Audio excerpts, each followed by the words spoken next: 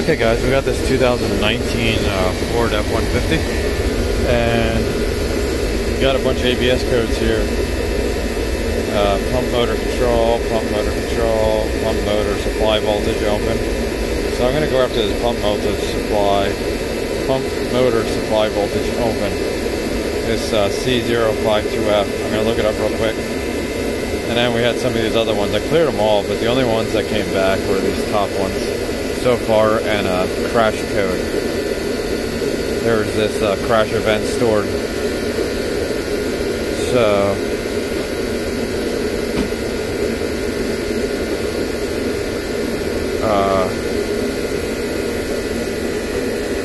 quick bring up diagram and we'll go from there. Okay guys, so I scanned the car and you'll see these permanent codes. These are permanent because they're stored in mode 10. So we got this P0433 pending, and we got this P139C, which is the solenoid codes were never programmed at the dealership. So I'm gonna see if this tool can do it. I don't know if the tool can do it or not. Let's go back to, we'll go into TCM and then we'll come back. We'll see if we can do it. If not, we're gonna hook the J-box up because it'll say like trans data corrupt because they never programmed it. Let's see, TCM, right here. No, TCM. Oh, it might be in here. Let's see. Yeah, transmission. Oh, this says transmission ID blocks corrupt. So that's what we need to fix in our PCM. So I don't know if the scan tool will do it. If not, we'll have to get a subscription and go in with our J-box. Okay, guys. So we're gonna go through the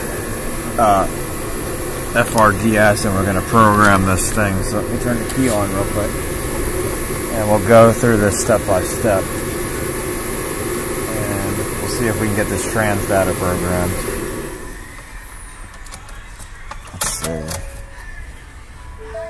Let's see, start a new session.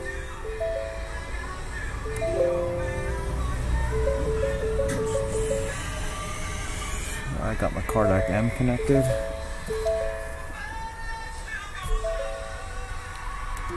Start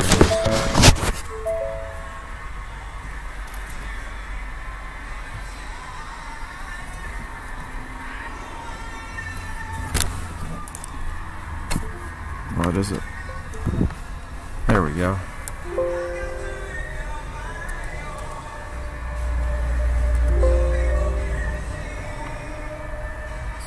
So gonna start a new session. Oh, I forgot to press the checkbox. There we go. There we go. Can you text me that photo with the solenoids? Huh? Can you send me that photo with the solenoids? Yeah. You can just text it to me. That'd be fine. Let's see.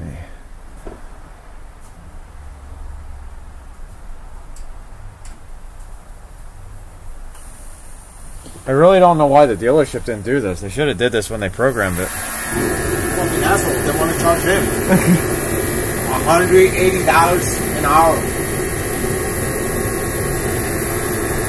You know. Yeah, but they should have programmed it, like. I know. Well, you know, the economy, you know, so they're trying to get. But that's part of it. Like, the thing won't, you take this out on the road, it's not going to shift right at all. It's going to shift like crap and probably stop at like 35 or something miles an hour.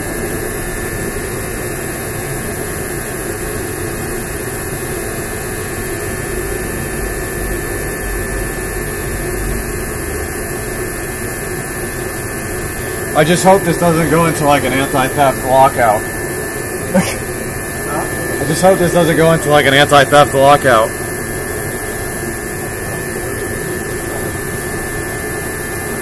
JKD. Wow, this thing only has 424 miles on it. Huh? This only has 424 miles on it. This truck only has 424 miles on it. Yep.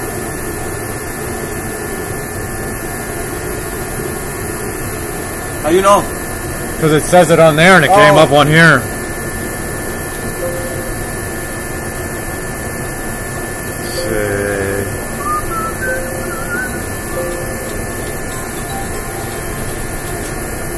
So we'll go into his transmission characterization.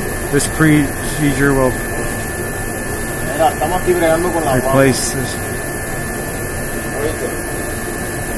IDN module, provide solenoid data, and provide functionality to replace. Let's try this. We'll see what happens. Let's try it. Let's see.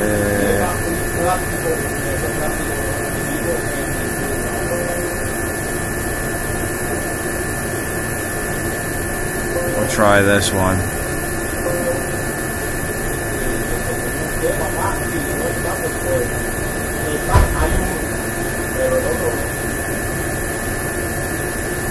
Let's see. I had him take a picture of it. Let's see, did he send it to me? Did you send me the photo? Yeah, I did. Okay, because I didn't get it yet.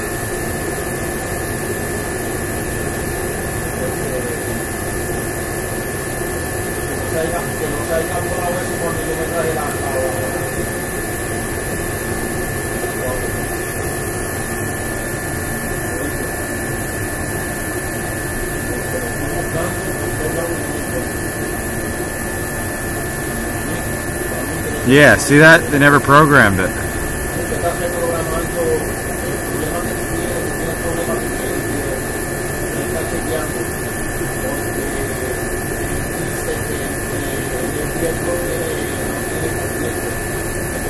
So now we're going to type these in.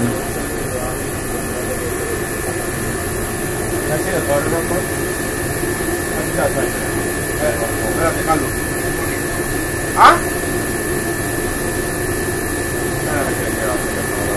Once you bring it up, I'll take a photo. Espérate, Carlos. Está bregando, él ahora está bregando con la programación. Okay, let's see. 07. Okay. Entonces, el plástico tengo que ponerle el fender liner, pero estoy esperando que él termine para yo poder navegar con eso ahí al lado.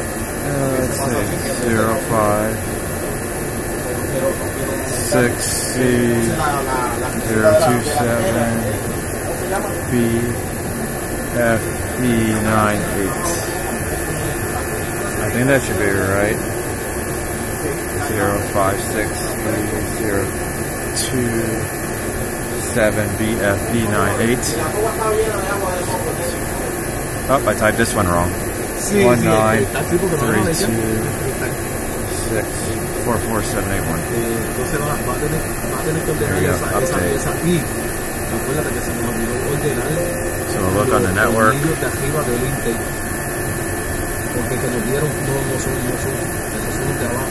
Successfully updated. Look at that. Done.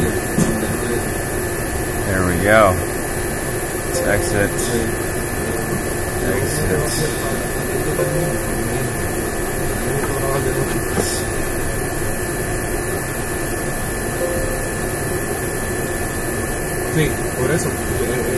There we go. Now let's see.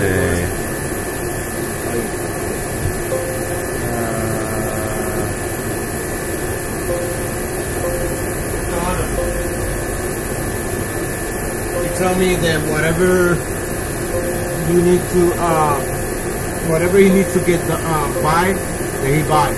Okay. Just let me know what you need to, you know, to get everything done.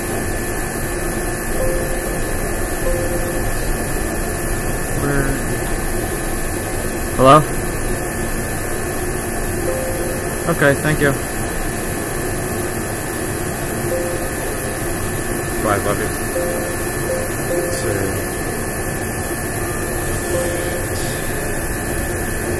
We'll just clear all this. Let's see. Now complete. This is back to 0.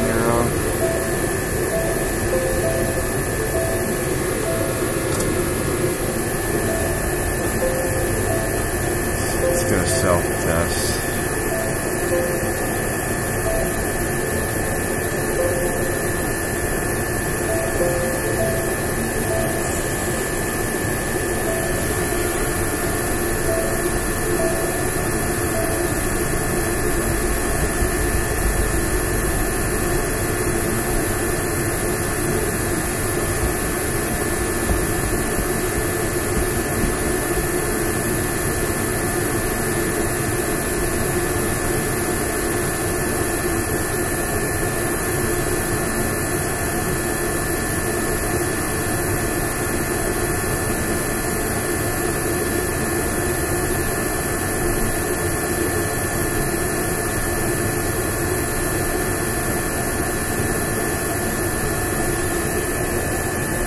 we go. Let's see.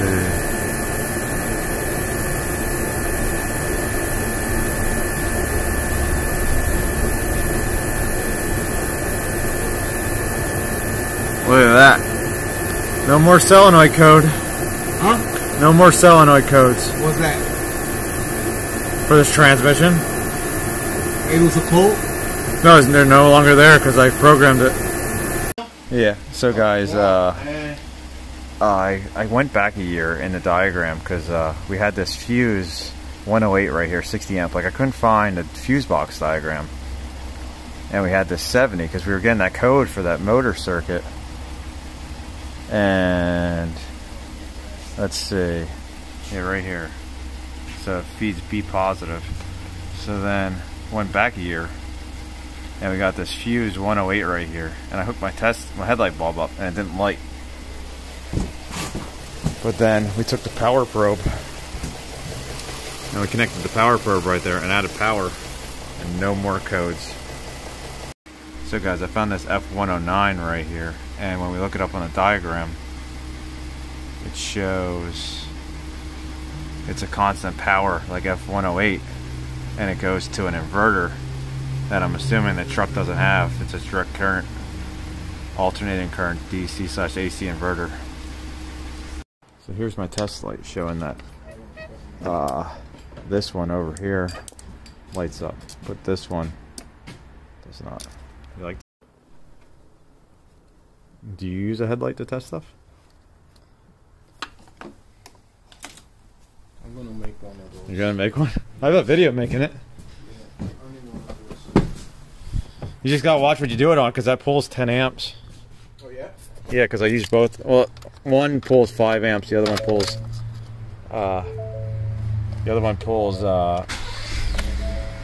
4 amps.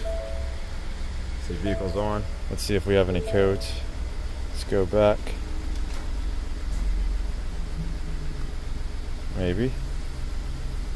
Let's see. Read. Okay, we'll just do this. We might have codes from disconnecting it. Let's see. Clear DTCs.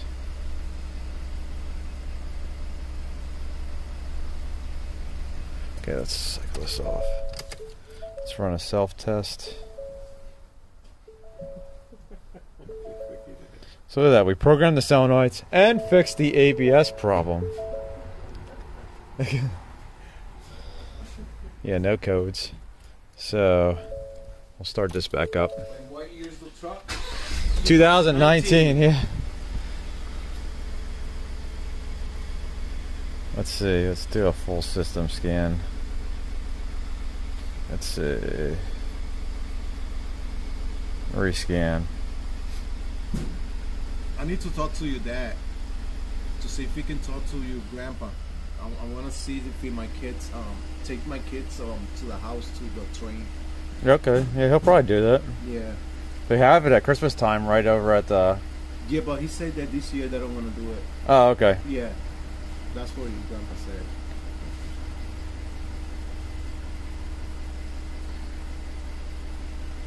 And I know your grandpa will love, you know. You should probably have your wife make him something. Huh? You should probably have your wife make him something. Oh, yeah? Well, he's there by himself. So if you're making food... Yeah. Oh, yeah. He like Spanish food?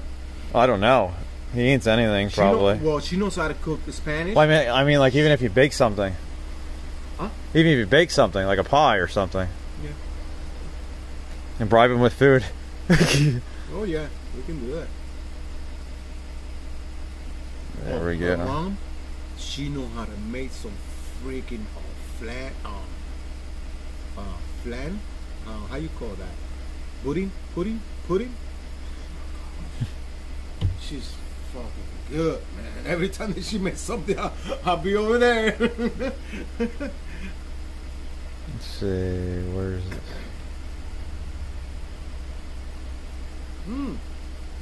Look at that.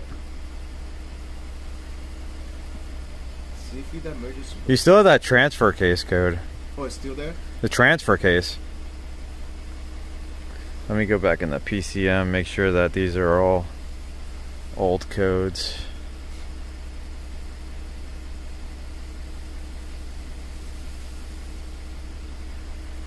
It sounds so weird with that bag. Green, man. Freaking green. My wife, she's coming soon. Don't worry, over here it's snow. We got a Yui watching us. It looked like it was snowing the other night. I was looking at my security camera. Right? Was it? Yeah. Okay, because I was looking at my security cameras at the shop, and I'm like... You can see, but right away it will gone. No, it was like that for like 15 minutes at my shop when I was looking at the camera. I kept seeing this. I'm like, that's not rain. It's going all different directions. Yeah. And I looked at the temperature, said it was 50 degrees. I'm like, what is this? Yeah, I was watching too last night. I was on the bed and I have camera on. So I was looking. I said, hey. And she said, yeah, I think it's snowing too. My friend showed me a video. He's in, is it Ohio? And he had 5 inches of snow the other day. Ohio? Yeah, coming. And like 2 days before, he showed me, he made a video showing that there was leaves all over the place. And then... this weather is crazy. This year is going to be hard, man. It's going to be really, really hard. Oh, we got another code now that popped up. My voice just came. P139C. So we'll check that out. Okay guys, now we got a P139C, which is EGR downstream hose offer plug. So we'll have to check out the EGR, and also our our purge valve code before was because the solenoid back here, right there, was not plugged in. So I found the connector in the back. So now we're gonna have to find this EGR hose. It's just baby steps, but at least we don't have our ABS codes. We don't have our solenoid codes for the trans. We're just knocking this out here. So here, this is broken, so that's probably why it's setting a code for it being, the hose being off. And this is that open? Well, I just made this. Oh, you can hear a leak when I move this.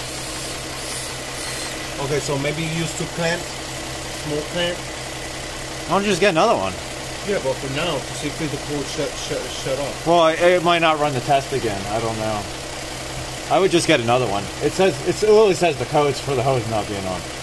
So it's not a circuit. It's literally saying that the hose is disconnected. Is disconnected? Yeah, because I put a glue. No. I still the epoxy. Look, but like when you wiggle this, if you listen, you can hear it. Yeah, I can hear. Yeah, I can hear. So I bet you that's the issue. Okay. So there you go. I think you're going to be good to go. I don't know if you want me to look at the transfer case another day or whatever. What happened with the transfer case? So, okay guys, so this C1979, when we come into Pro Demand, let's see, it's our IWE, or independent wheel something, integrated wheel end solenoid right here for locking the front differential. And then when we come up here to top, let's see, it's 2910 amp. When we look at our diagram, 2910 amp is right here. So when we come into here, here's our 2910 amp. Let's see our headlight lights. Go to the other side. And we got nothing. Let's see if we can pull that out and we'll check it out. So look at that, completely blown. Yeah, what we might be able to do is I'll put my test light in there and we should be able to power this to see if the code comes back. Okay guys, so we put a new fuse in there. Now we got this C1979 12 code, so I'm going to look that up real quick. Okay guys, so now it says that it's shorted to battery. So that's kind of interesting. Why does it show that? I guess we'll have to check the solenoid and see. Okay guys, so I got my test light connected to ground right there, and I got my headlight bulb right here. So let's back probe this solenoid and see what happens. So we connect to this side, lights. Connect to this side, our solenoid should click, and our light shouldn't light. But our light lights. Look at that. We'll go to the other side. Okay, so we got these codes right here, so let's disconnect this.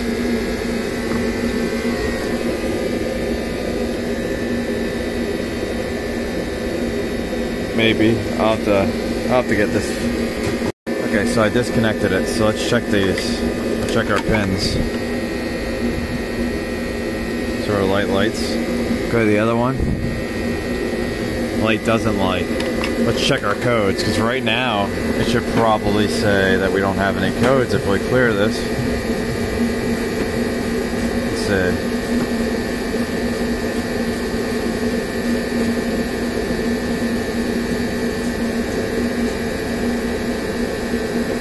Let's say we have no codes. Oh, now we went to a 13. So we're at a 13 right now instead of a 12. So if we go back,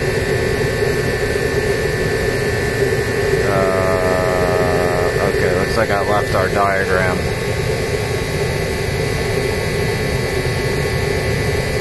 Let's see.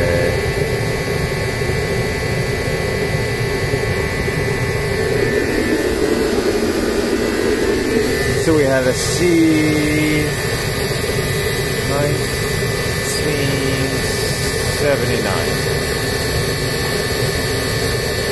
If we look at this, our pinpoint test. Now we're at an open, so it can detect the circuit. So I'm pretty sure our solenoid is shorted. What I'm going to do is I'm going to measure our resistance real quick. And let's see, I think I brought it up on here. Yeah, right here. A resistance between 44 and 70 ohms. Your solenoid shorted. Solenoid? Yeah, this is supposed to be reading. This? Yeah, it's supposed to be reading 44 to 70 ohms, and we got 0.1 ohms. So we need to get this one? Yeah. New? Yeah. What it does is... What it does? It, when it's commanded on, it allows vacuum to go through. I think it does vacuum on these. I'd have to look up for the years, because they switched it one of the years and did the opposite. It's either vacuum gets put to the hubs to lock them in, or vacuum gets applied to release them. Right. And this is shorted. That's why. That's probably why that fuse ended up blowing over there. So which one it ended up doing? That another one? I don't. No, it didn't blow again. Huh? It didn't blow again. That's probably why it blew originally. Oh, okay. I don't know why this failed so quickly, unless something else happened to it from the accident. But yeah, it needs a new solenoid. So guys, I got my potentiometer here. What I'm going to do is I set it to 56 ohms. That's between 44 and 70. We're going to connect it up, and we're going to see if the car likes it. Okay guys, I got to connect it up. Let's clear these codes and see what comes back. Now, I don't know if this will be 100% way to test this, but we'll find out. Oh, look at that. Crap. Let's go back. Let's see if we can do a key on, engine off test. I don't know if this will be a good idea or not, but we'll try it. Oh yeah, it's not gonna... It's probably not gonna like it.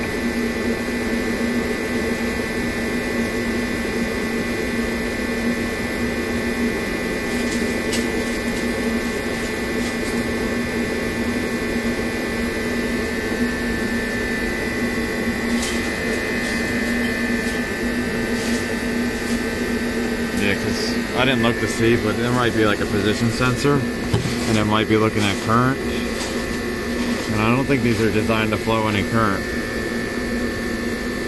But the fact that we were able to clear it and get no codes, the